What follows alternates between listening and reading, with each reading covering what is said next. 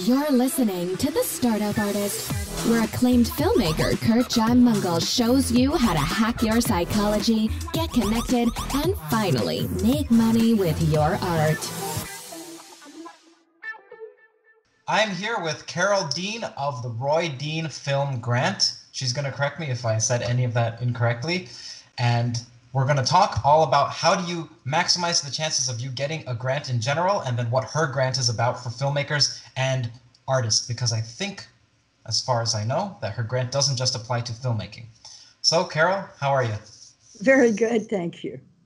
So, tell us a little bit about yourself and how you got into this. Well, a long time ago, once upon a time, the only way you could make a film was with 35 or 16 millimeter raw stock. And I watched, I was on the set a lot, and I watched how they would reload a camera.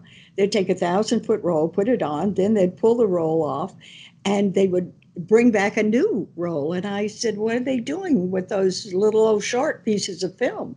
I called them short ends, and they said, oh, no one would ever buy film that didn't come direct from Kodak. And I just had a hunch that I could do that I could buy stock left over from major productions, buy from the studios, and sell it to the independents, because there was a crisis happening in Hollywood in the early 70s. It was, oh my God, what are we going to do? Because there are independent filmmakers out there now. Well, I thought they would be a great market, and they were. So my husband was an Irish guy, and he was very frugal. And he said, look, just take $20 from the house money and see what you can do. And I built a very big business on that $20. I started buying raw stock and reselling it, and it was perfect. I sold to people like Corman. Cassavetes even bought from me. A lot of the filmmakers that are documentary filmmakers today bought stock from us, 16 millimeter.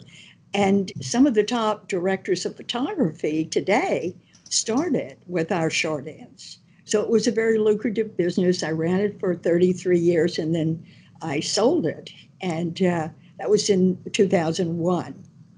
So you identified a market opportunity, and then you went for it. That sounds entrepreneurial. So was that always in you, that entrepreneurial drive, or did you have to cultivate that? I think it was. I've always loved to work. I had my first job when I was 16, and I've always had, I love business. I love what I do. So, and I love selling. That's part of life, really. You're always selling yourself. So to have a business and deal with filmmakers was a lot of fun for me, because filmmakers are so talented and they're brilliant to be around and work with. Did you not encounter competition from buying the raw film stock? Because as soon as your business starts to be a little bit successful, then the company should notice, and then they should start doing the same thing. Exactly what happened. I had my maybe 2 or 3 years, I was the only one buying and selling. And then a competitor called me, and he said, oh, I'm just starting to do the same thing you're doing in New York. And so I said, fine. Well, he said, maybe we can buy and sell to each other. I said, terrific. So what we did was that I made a sale to him of 16 millimeter film, a large amount that I had just bought. I gave him a price. I remember it was 3 cents a foot. And he said, okay. And in that world at that time, your voice, we made deals on the phone. I made a deal. I sold him. He agreed to buy it. I said, I will ship it to you, send the money. And that's how we did business. This is before there was video calls? Oh, yeah. Before any of this, it was, our word was your bond. So I didn't get the check. I didn't hear from him. I called him back a couple of weeks later and said, what's happening? And he said, no, I'm not going to pay you that price. I want it lower. And I've been sitting on the stock because a deal's a deal. And I said, my gosh, I could have sold this 2 or 3 times here in LA.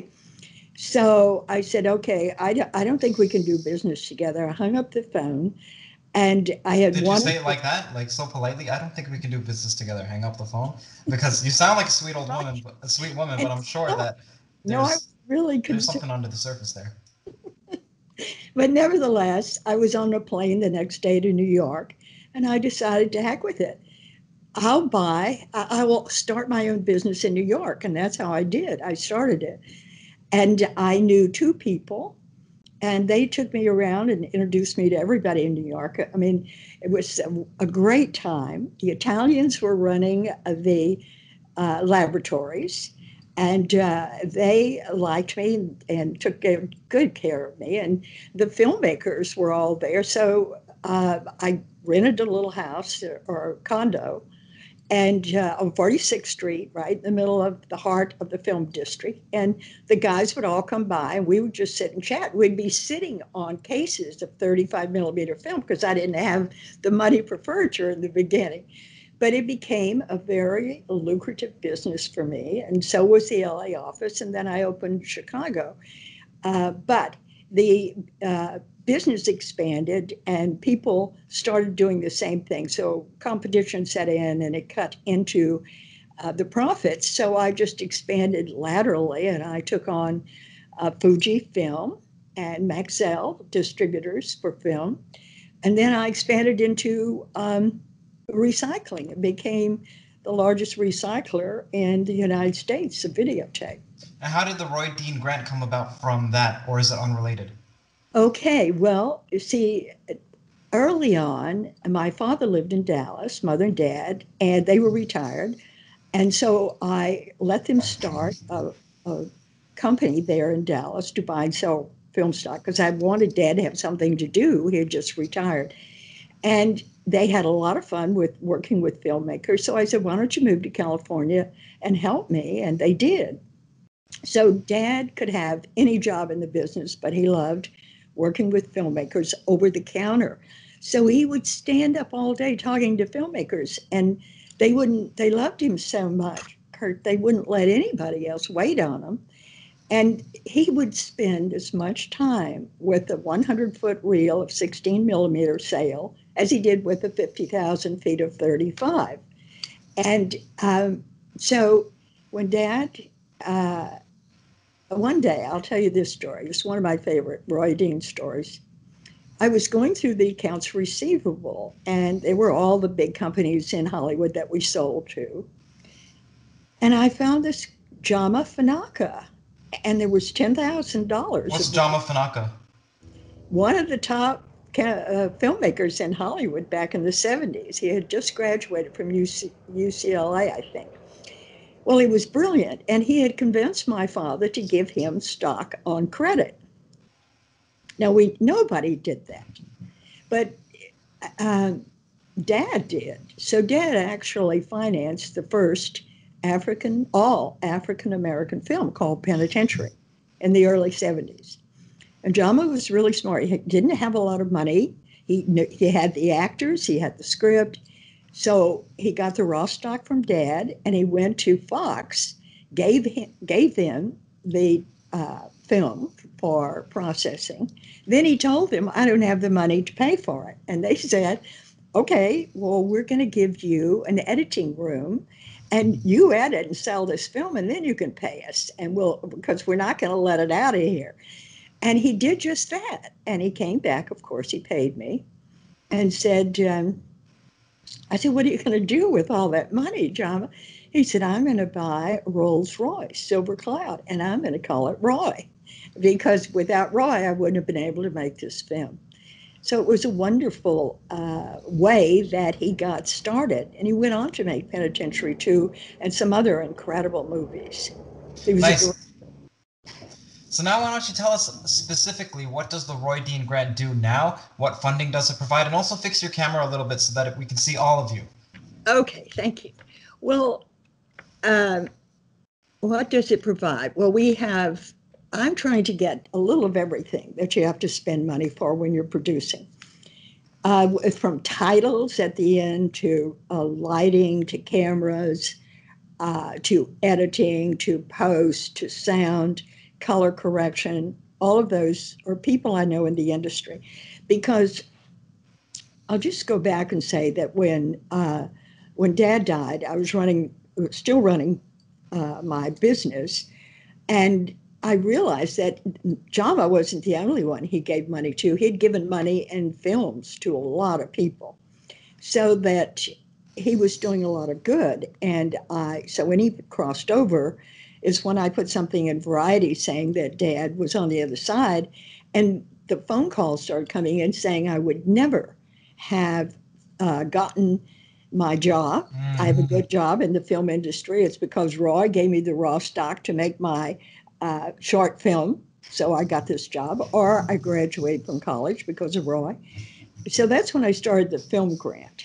And that was 1992. So it's 26 years old now. And I knew a lot of people in the industry because I was in that industry every day. So I started raising goods and services, and then I gave the raw stock.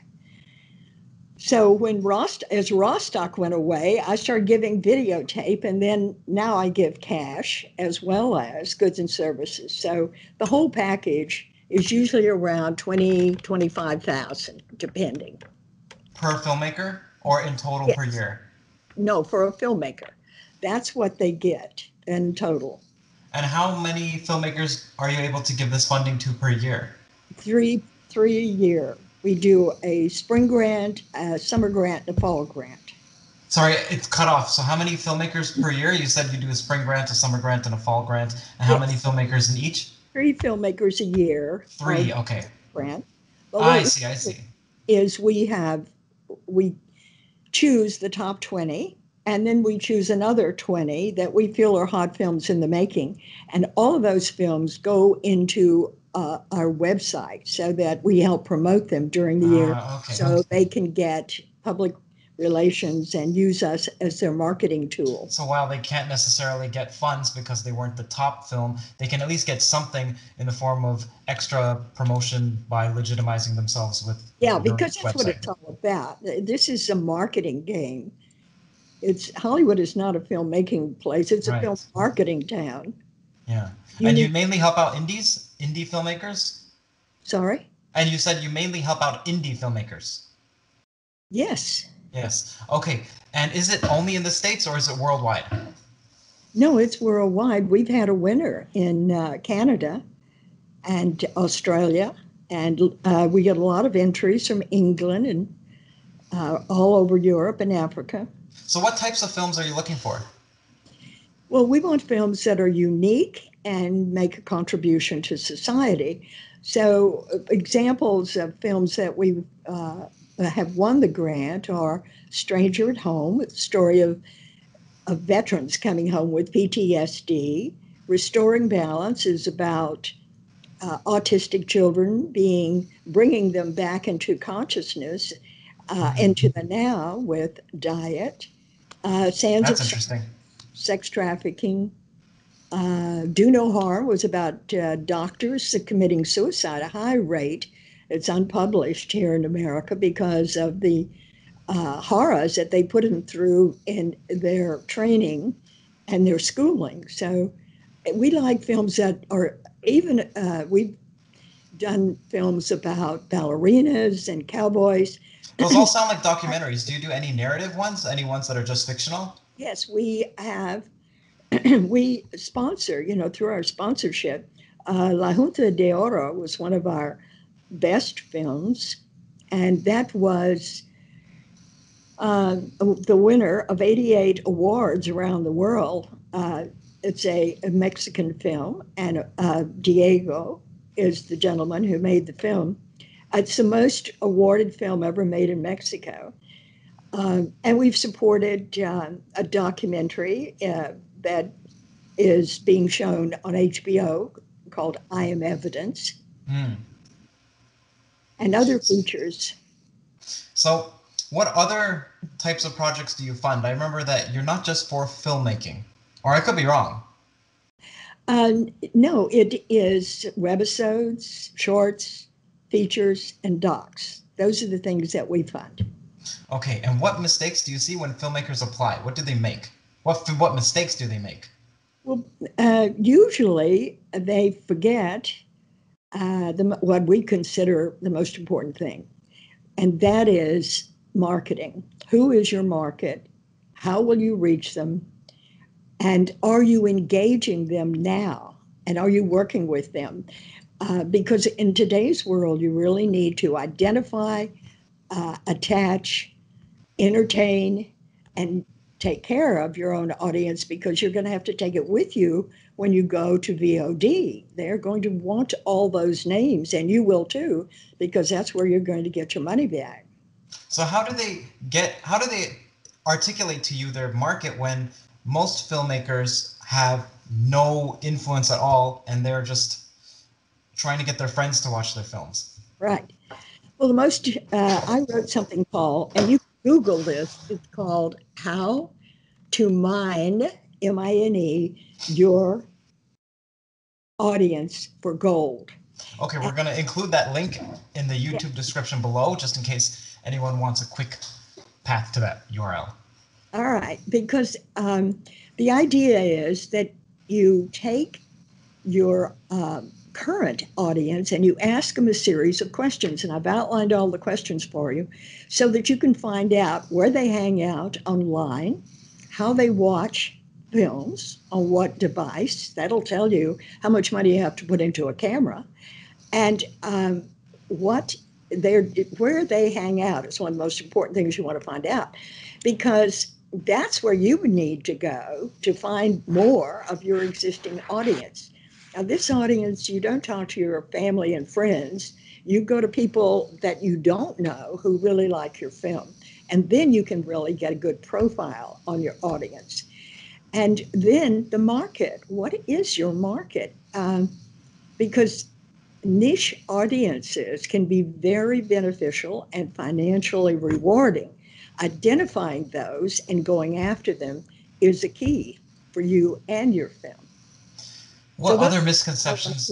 Sorry, what other mistakes do you see? Do you see any other types of mistakes besides the lack of a marketing effort or lack of knowledge that the marketing effort is important? Yes, it's more a lack of knowledge. And well, also, they don't seem to be aware of some of the newer forms of distribution that we have.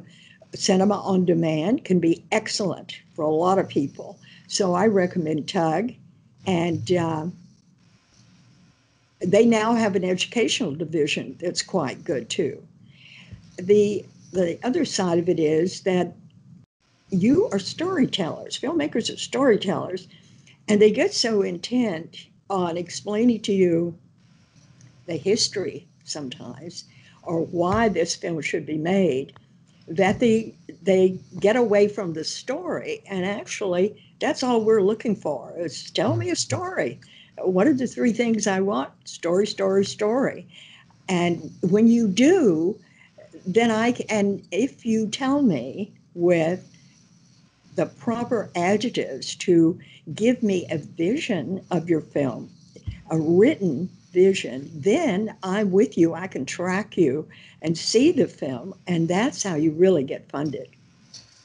What did some filmmaker do that you loved when they were applying? Well, first of all, they read my book, The Art of Film Funding, second edition. And in there it says, before you apply for a grant, you need to read everything on their website, figure out what question you can ask that they haven't already answered, and then make a phone call and introduce yourself to the granting person. Make sure that you thank them for a film or more films that they have put through the grant, and then give them your short pitch, no longer than 2 minutes, and ask them a question that is not on the website. Maybe something like, how many grant applications did you have on your last funding round? Because you have to make a connection with this person. You need a true one-on-one connection. And you are to get off the phone quick. Don't pitch them forever. But say, yes, thank you very much. I will be applying for your grant.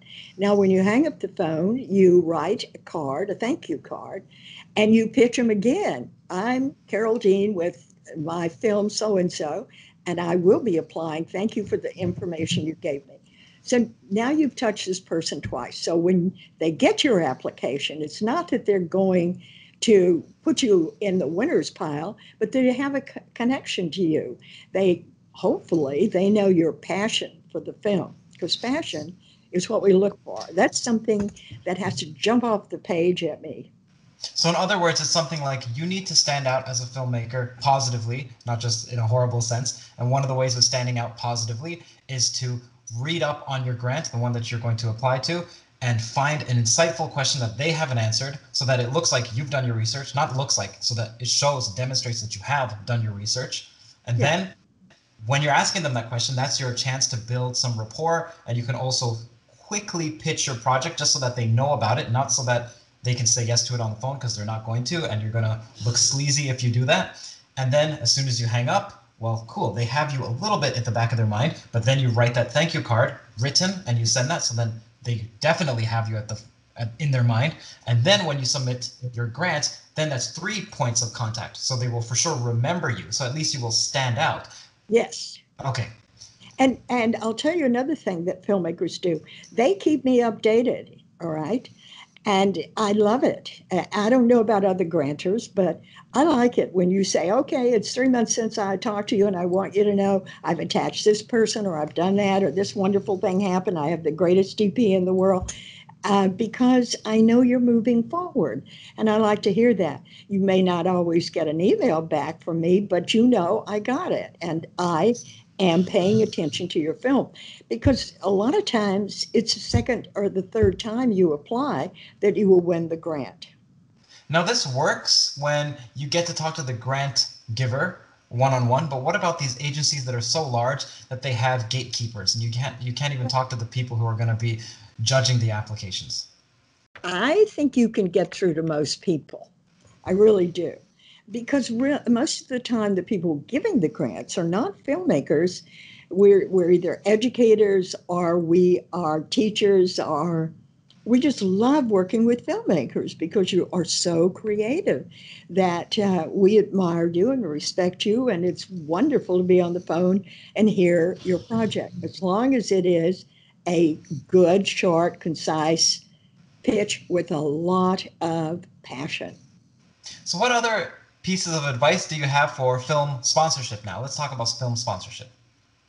Well, being physically sponsored in America allows your donors to get a tax deduction, which we all love to have.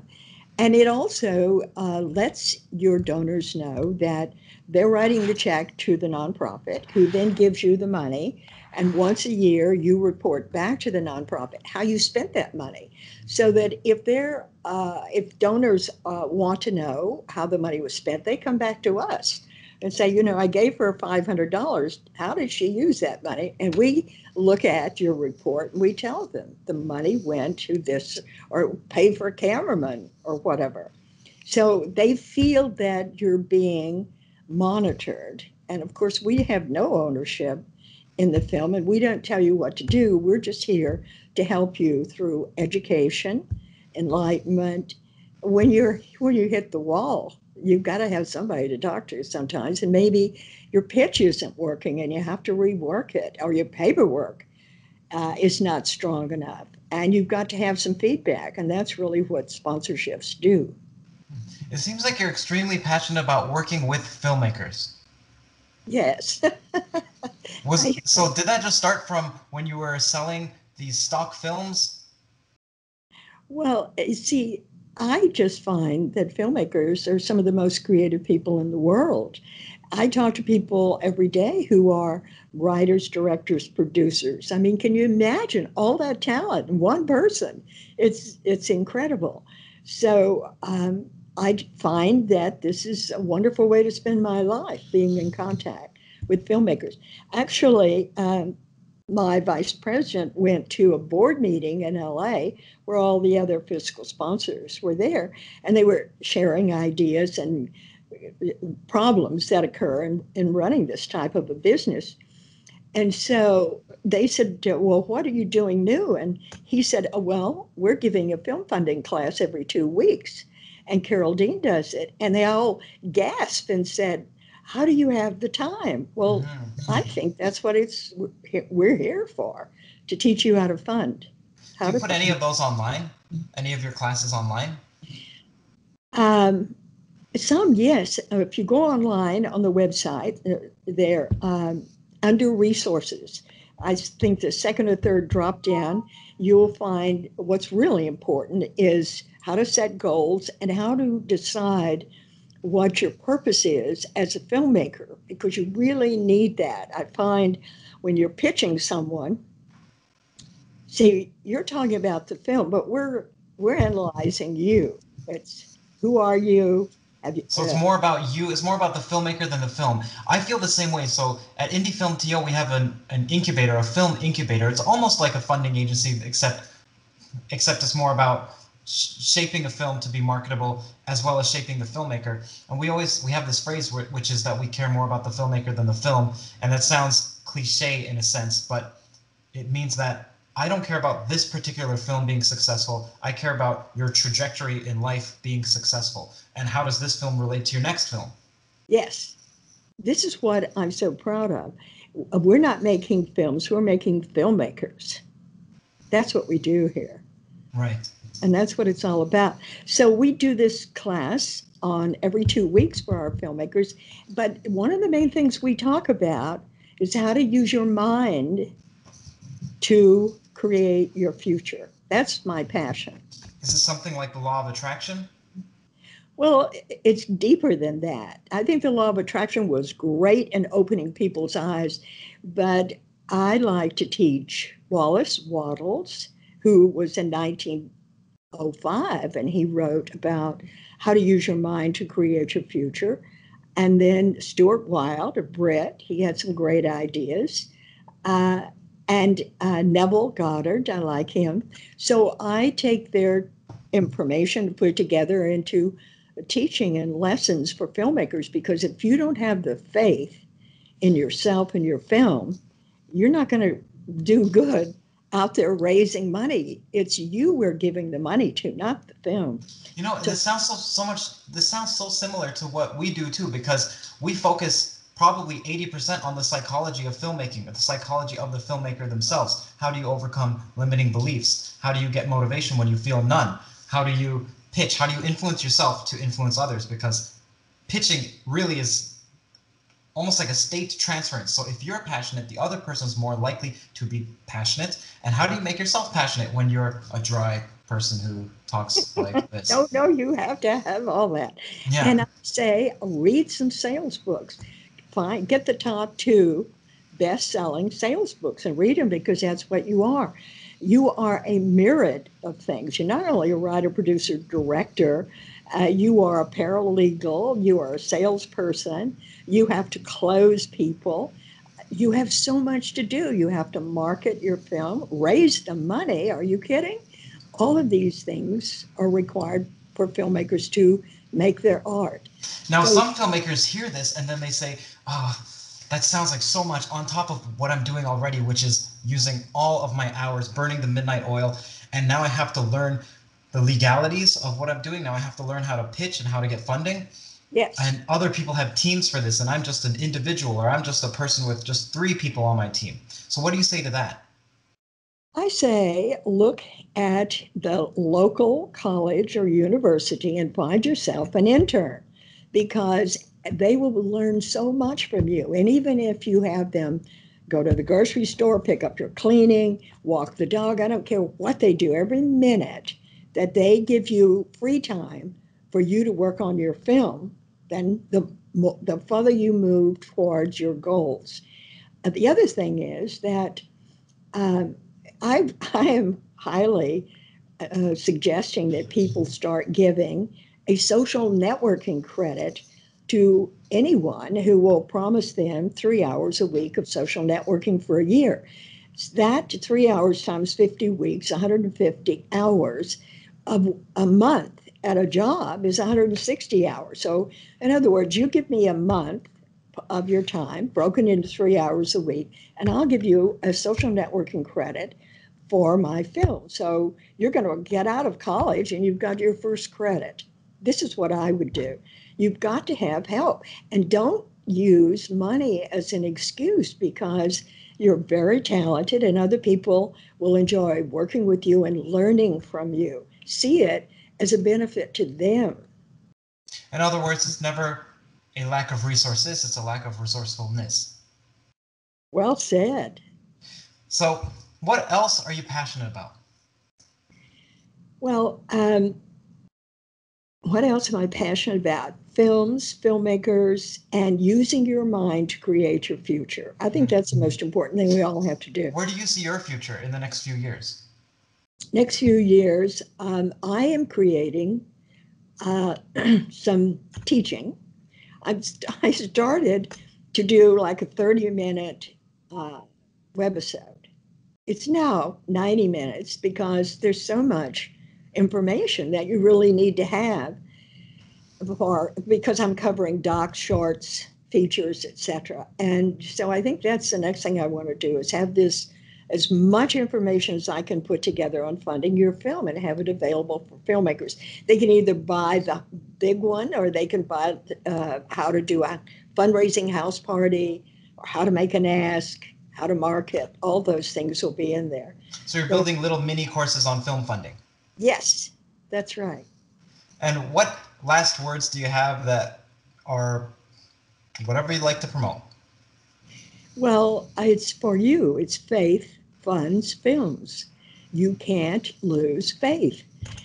Why would you think that the universe would put you right now in the middle of this greatest digital revolution where you don't have to buy raw stock or go through all that processing and all that expense? You can do a film for 1/10 today, and you can use all of your creativity to market and bring in the money.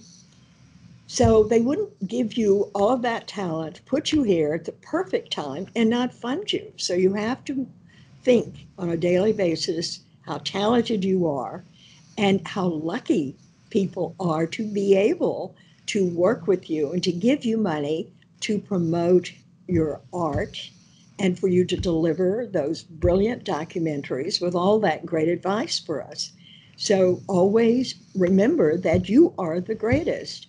Pat yourself on the back for whatever you achieve today and never put yourself down. You are the best.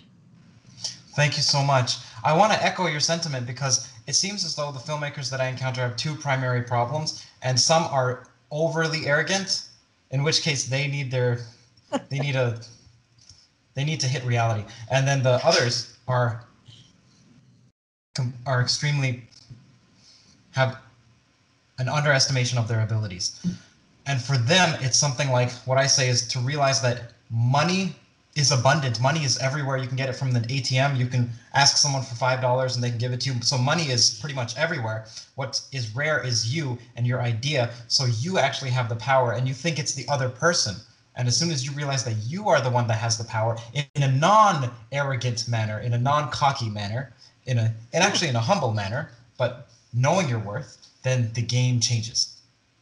Exactly right. Exactly right. You need to have the attitude. I'm making this film with or without you. And if you want to come on board, be part of our team, terrific, because we'd love to have you. But my projection is, my shooting schedule is, and I'm going on down the road with or without you. This is what has to be in your DNA because that's when we want to get on board and be part of it. Thank you so much, Carole.